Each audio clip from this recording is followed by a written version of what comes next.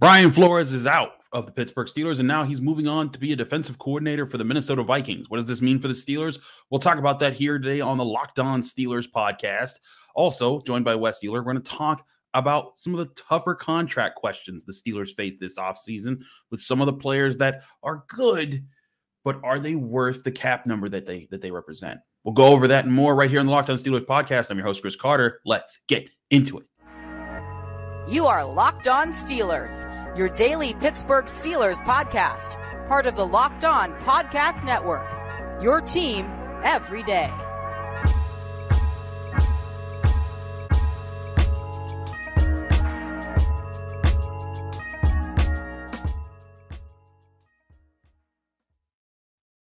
And welcome to the Locked On Steelers podcast. I'm your host, Chris Carter, bringing you your daily dose of all things in the Pittsburgh Steelers. As always, you can find the show on Apple, Spotify, Google Podcasts, Odyssey, and YouTube. If you're watching this on YouTube, hit the like button on the video if you enjoy it. Hit the subscribe button on our YouTube channel to get all of our daily Monday through Friday episodes, as well as our bonus content. We thank you for making the Locked On Steelers podcast your first listen every day, because we're your team every day. And today's episode is brought to you by Nissan. The only thing more exciting than the big game is the all-new, all-electric 2023 Nissan Ariya. There's only 5 days left until the Super Bowl. Are you ready for it? You better be. The Nissan Ariya, the EV for people who love to drive. Learn more at nissanusa.com. So let's get into this episode. First, full disclosure. I recorded a full episode before the Brian Flores news broke. And it's funny, we addressed it. We had Wes Uhler on, and you'll see the rest of the episode after the first segment here. We even talked about Brian Flores probably being out. But then he actually left. I was hoping that hit for Tuesday so that we could talk about it on Wednesday. But no, it hits Monday. So here we are in the Tuesday episode. So what you're going to see in today's episode, or listen to, depending on what platform you're on, is my reaction here now on this first segment on Brian Flores. And then we'll get to those contract questions with the second and third segment because they were parsed up. So excuse me for any cutting and moving things around that we have in this episode. Full disclaimer there. All right. So, bottom line, Brian Flores is now out of being a senior defensive assistant for the Pittsburgh Steelers. He is now moving on to the Minnesota Vikings. This isn't that shocking. He was a successful coach, and I think the Steelers, as quickly as they grabbed him and as much as he helped the Steelers this year, I think it was pretty obvious that people were back in on Brian Flores. Maybe not for a head coach, but definitely for a coordinator position, and now he gets to be a defensive coordinator for the Minnesota Vikings. And I think that's interesting because to me, the Vikings are a defense that need a lot of work. They finished at the bottom of the league in a lot of categories. They have some young players. They got guys like Patrick Jones and stuff like that on their team that I think will work out for them eventually, but they have a lot of moves to make. And it'll be interesting to see how his fingerprints work over there. I also think it's important to point out this will be his first official stint as a defensive coordinator. We all talk about him as a defensive-minded coach because he was a defensive assistant for the Patriots and then a safeties coach and then a linebackers coach. And then he jumped from that to head coach. He was also a special teams coach for the Patriots for all those years, but he was never officially a defensive coordinator. He went from position coaches around the Patriots organization and then jumped to head coach for the Dolphins, then became the senior defensive assistant for the Steelers. Now he's at defensive coordinator for the first official time in his career.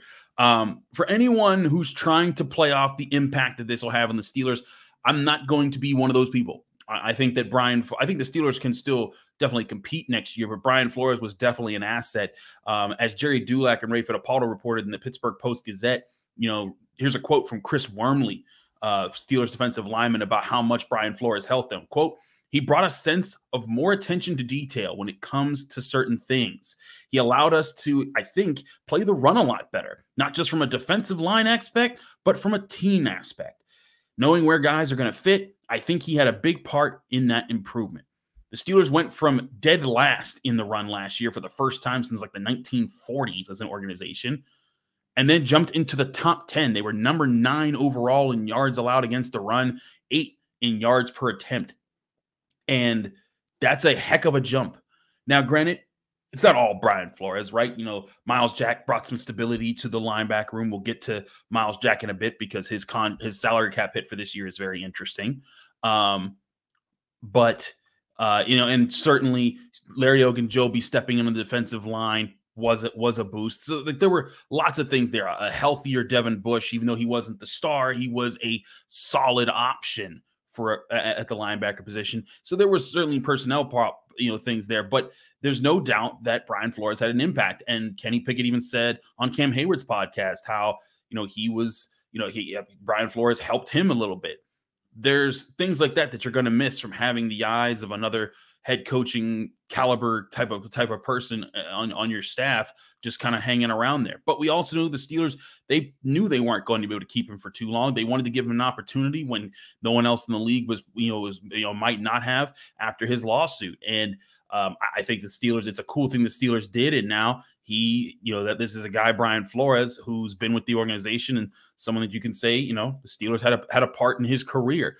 But I don't think there's any sour grapes to be had here. The Steelers weren't getting rid of Terrell Austin. That's not how they do. They don't just fire guys that they make promises to just to bring in a guy who, like Brian Flores here. I think Brian Flores also knows he wants to be a head coach sooner rather than later. I'm not sure how long he'll be a defensive coordinator with the Vikings.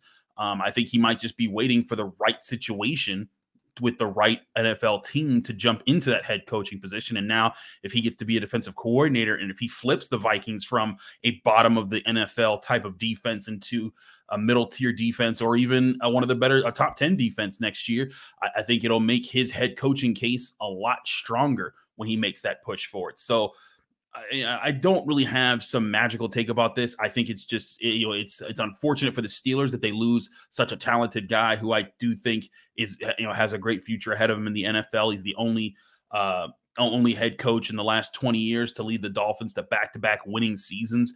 I don't think that he did that by mistake. I think that he, put a lot of effort into fix that organization.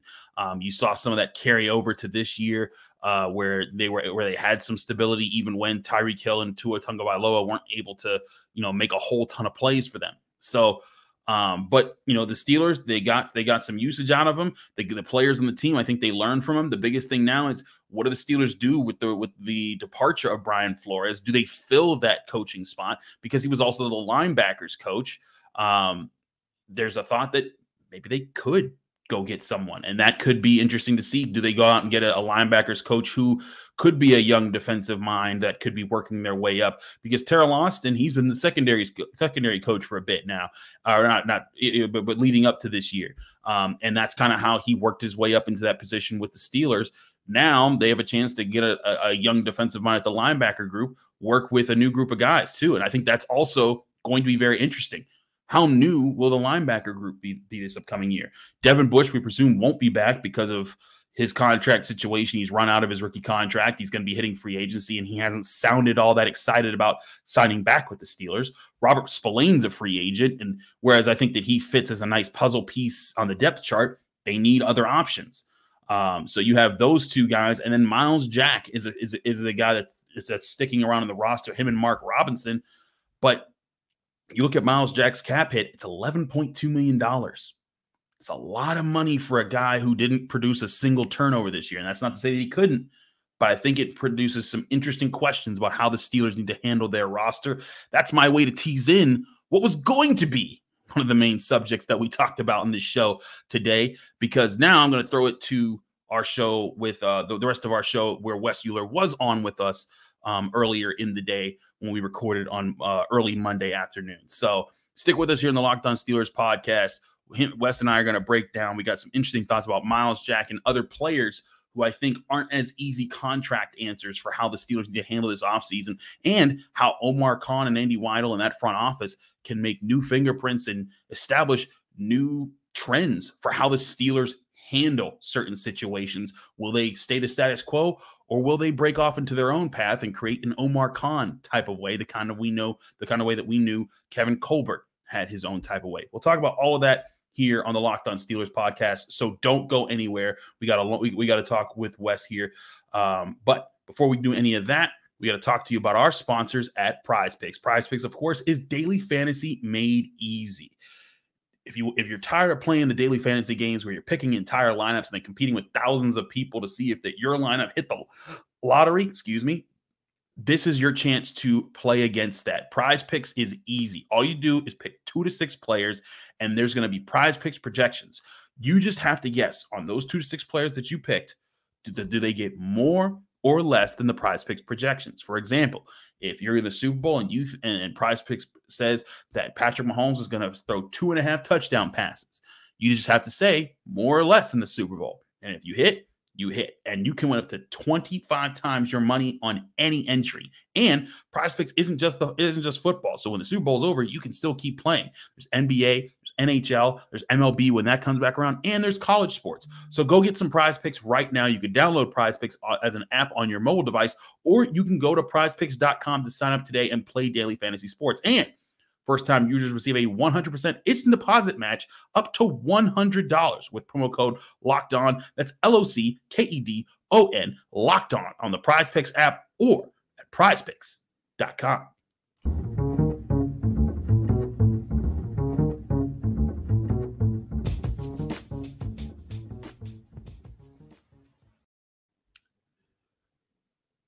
And now, here's the start of my segments with Wes Uhler from Steeler Nation Radio, who we had on the show. But of course, as I said, we've had to edit it because of the Brian Flores news, and I had to kind of redo the show a bit. So here's me and Wes talking in segment number 2.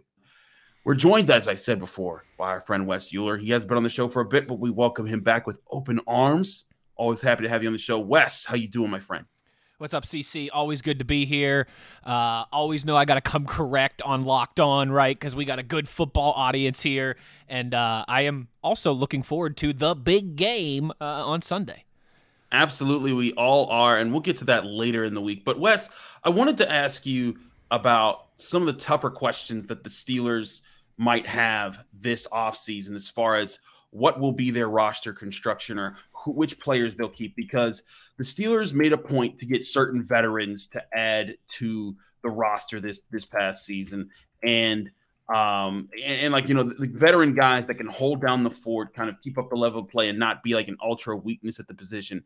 But now some of those guys are tied to contracts that are going to be a little tough to answer for. And we're going to go through a group of guys who I think aren't as easy. Like, there's easy ones like William Jackson III. He's $12.1 million of a cap hit, but he didn't play a single game for them last year. He was hurt. There's no way he's playing at that rate. If he even plays for the Steelers next year, it's for a significant cutback on what he would be paid. And there's other guys like, you know, presuming that they do bring back Cam Sutton because he's, I think, a huge need for them in this offseason. But there's other guys that are getting paid decent amount of money and counting a decent amount of money against the cap, who I do think the Steelers need to look at how they're being paid and decide, hey, do we need to restructure? Do we need to extend and kind of spread that money out? Sure. Or do we need to cut? So we'll go over some of those top candidates. And the first one on my list is a starting linebacker who I think had a good season, but maybe not the great season that's going to be worth the salary cap hit that they're currently projected to have in 2023. And that's Myles Jack. You know, Myles Jack, again, I thought he played well for the Steelers. I thought he brought stability to the linebacker group when that was desperately needed after what they've gone through over the past few years with Ryan Shazier's injury, then Devin Bush's injury, and then his recovery from the injury. And Myles Jack brought that. He led the team with 104 combined tackles on the season, but not a single turnover, didn't force a fumble, didn't get an interception. And normally the Steelers like to have their off-ball linebackers be playmakers. And now this year, Wes, he's slated to make $11.25 million, or count $11.25 million against the Steelers salary cap. If they were to cut him outright, it would save them $8 million in cap space. And I think with that money, you could go get a good linebacker or a good player in another position. But I don't think the Steelers need to do that. I think they need to find a way to extend him, to keep him around. He's in his late 20s. I believe he'll be 28 this upcoming season. I think that they need to find a way to extend him, spread some of that money out, keep him on the roster while they go and find the linebacker who they're going to pair with, and presuming they don't bring back Devin Bush. I think what you just laid out is the ideal scenario. Look, Myles Jack is a nice player. I think we can all agree on that. But kind of as you alluded to, is there a play that you can pull out of the lexicon of your memory from this last season where you went, wow, Myles Jack really changed the game there? Right. You can do that with T.J. Watt and Alex Highsmith. You can certainly do that with Minkah Fitzpatrick. You can do that with Cam Hayward. I mean, you remember certain plays throughout the season where those guys just had an insane individual effort to force a turnover, to make a wow play, to block an extra point, whatever it might be. There weren't really any of those with Myles Jack. You don't think back to, oh yeah, remember when he did this, remember when he did that. Now, with saying all that too, like you said, he is a solid player, but I think in a salary cap league, one of the easiest ways, one of the quickest ways to get yourself in trouble is to pay a good player great money. Right. And he is approaching that, not quite there in terms of that upper crust linebacker money, but kind of in that next wave when you start to get the double digits. And that is just... It's just too much to have on your books for a player like Myles Jack. Again, Myles Jack is a player that you want on your team. I think that's fair to say. I think we all agree on that, and you are correct in saying, particularly at that position, ever since the tragic injury to Ryan Shazier, it's been like a shuffling of chairs, a shuffling of cards every single year there at that position. He did offer some stability there, and that's good. That's important. But man, when you're starting to talk over $10 million against the cap, that's when you need those guys to be, not just solid players. You need them to be game changers. You need them to be playmakers, and I don't think Myles Jack is that. But you're right. I would like to have him around. When I just look at it from, you kind of take the contract specifics out of it, I think we would all like to have Myles Jack back and around, and to be able to do that without handcuffing you to, if there's still somebody in the draft or free agency that you want to target that isn't going to break the bank, you've got some money there to do so. I think you're right. That feels like the correct kind of middle ground for these two parties, because Myles Jack, if you're to believe everything that he said too, like, I think he wants to be here. Yeah. He's come from an unstable organization now to a organization in the Pittsburgh Steelers that defines stability. He speaks so glowingly of Mike Tomlin and Terrell Austin, and a guy who, by the time this podcast airs, might not be a Steeler anymore, and Brian Flores. I think he's enjoyed his time in Pittsburgh. I think he likes playing for this defense and for this staff. And if you can kind of find a middle ground where, hey, we're going to extend you, but it might, knock just a little bit off the top of your cap hit here, I think that's probably the best solution for both parties. No, I hear you on that part, because I think that's a big part of this. And again, this isn't trying to say that Myles Jack, deserves less. It's just a matter of managing rosters. And this comes with the tough questions that come with a tough business in the NFL. You only have so much money that you can spend each year, and you have to find ways to, prioritize keeping the certain stars on your roster and keeping up in space so that you can get stars on your roster. Yep. And pay guys to keep them around. And Myles Jack being a veteran they brought in, I think that he's a veteran that he likes to be there, and they like for him to be there. I just think that, like you said, $11.2 million, that's great money for a good player, and a tough thing to ask. We'll be right back with more from that conversation. As I said, I had to do some editing here on the Locked On Steelers podcast after the Brian Flores news came out and kind of reconfigure this episode. But don't worry, Wes and I will get back to those very points that we were making right there in that show. But before we do any of that, we got to talk to you guys about our great sponsor at Built Bar. Built Bar, of course, is the protein bar that tastes like a candy bar, because all different Built Bars are covered in 100% real chocolate, but they're oh so healthy for you while being oh so tasty. They come in several different flavors like churro, peanut butter, brownie, coconut, almond, and so many more. But when you get a Built Bar, you're only getting 130 calories and you're only getting 4 grams of sugar. But somehow they're packing 17 grams of protein. So if you need to make gains, Built Bar is for you. You don't need to wait around to get a box anymore. For years, we told you on the Lockdown Podcast Network, go to built.com and order them, and they'll be right at your door. But you could still do that, but there's easier ways now. You could go right to your local Walmart or Sam's Club and pick up boxes of Built Bars to have right in your home. That's right. Head to your nearest Walmart today, and you could walk to the pharmacy section and grab yourself a box of Built Bars. You could pick up a 4-bar box of cookies and cream, double chocolate, or coconut puffs. If you're close to Sam's Club, run in and grab a 13-bar box with the hit flavors, brownie batter, and churro. Trust me, when you try Built Bars, you'll thank me later, because Built Bars are the ultimate protein bar that tastes like a candy bar.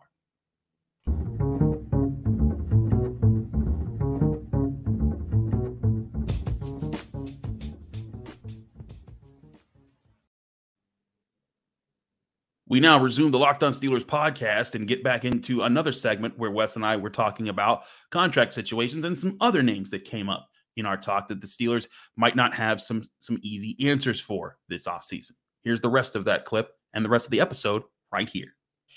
I wanted to lead with the roster question, though, because I wanted to talk about this in splitted segments because Myles Jack, I think, is his own conversation.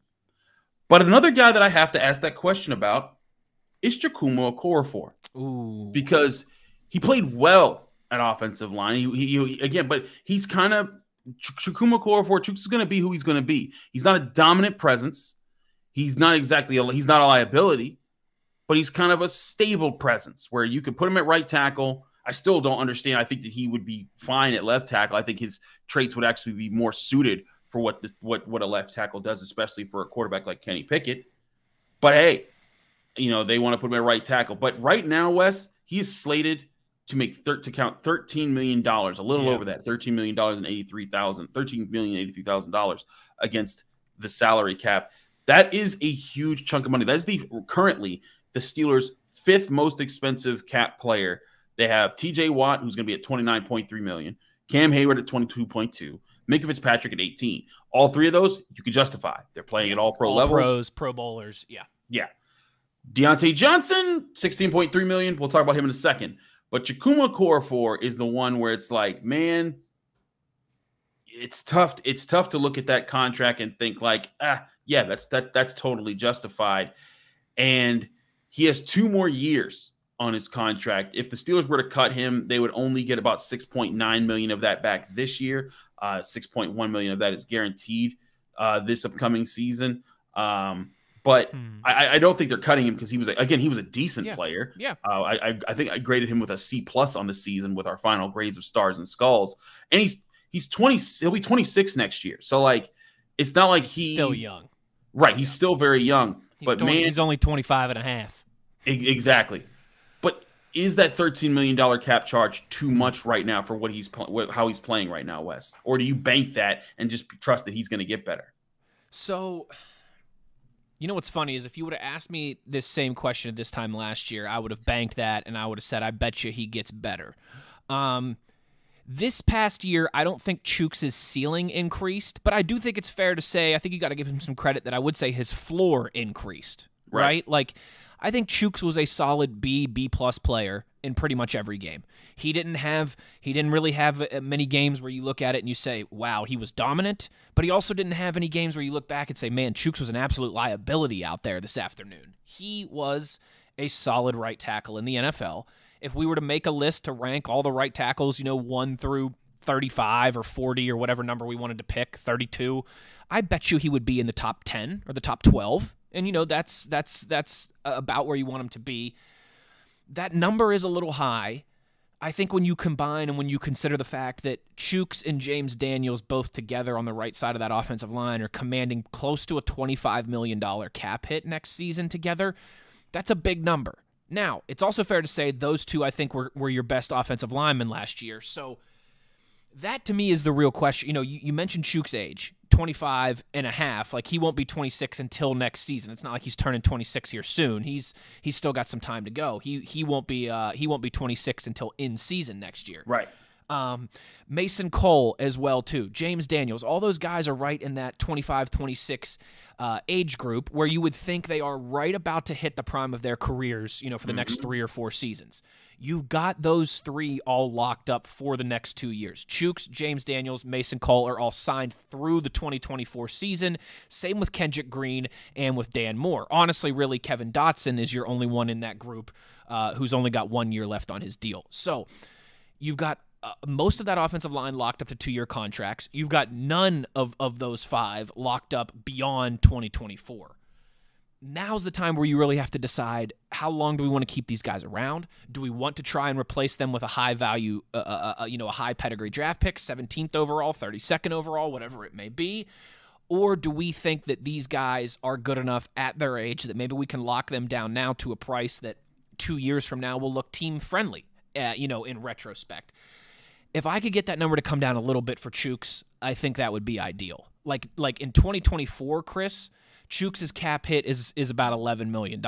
That, I think, is you'll work with that number as opposed to 13. And I know that on paper that's not a huge difference, but in your margins for building your roster, that does make a substantial difference. If you can keep Chooks around 11, James Daniels around 11, Mason Cole is making in that 6 range, then all of a sudden I think you like what you have there in terms of the kind of the bones of that offensive line, right? Like the foundation of that offensive line, and you're not paying an arm and a leg for it, but it also wouldn't procure you from, if there's somebody there at 17 that you really like, if there's somebody there at 32 that you really like, going out and getting those guys. You now, obviously, now is the time to start thinking, and I know the Steelers don't operate like this, but hey, then again, it is new minds in charge in terms of Omar Khan and Andy Weidel and these guys. Like, I really hope that the Steelers are looking at the next 4 years as a window to load up. And I know they don't operate this way. They look at every year as this is an opportunity for a championship. No single year is more important than any year else. We try and put the best product on the field every season and make decisions that will continue to allow us to do so. But I'm sorry, when you have a first-round quarterback, a quarterback that you drafted in the first round that we saw last year can win you games, that's when you load up around that guy. Look around the National Football League. I'm not breaking any news here. You see how loaded the Eagles roster is? Yeah, it's because Jalen Hurts is still on his rookie deal. Do you see how loaded the San Francisco 49ers roster is? Yeah, because they're not paying a quarterback crazy money. Do you see how loaded the Bengals offense is? It's because Joe Burrow's still on his rookie contract. There's a reason why Patrick Mahomes was the only quarterback still standing on championship weekend that wasn't still on his rookie deal. That is the cheat code in the National Football League, is to find a rookie quarterback that you can win games with, and for 4 or 5 years there, load up around them before you have to pay them. That's what I hope the Steelers are looking to do on offense. And so if you can save a little bit on Chooks, maybe you save a little bit on Deontay Johnson, combine that with Myles Jack and some of these other discussions that we've had, I think that's the formula for the Steelers. You go out and you see what you can do in free agency, and then you obviously attack with your 3 top 50 draft picks, and you try and build this offense in with the mindset of we're going to win a Super Bowl in the next 3 or 4 years.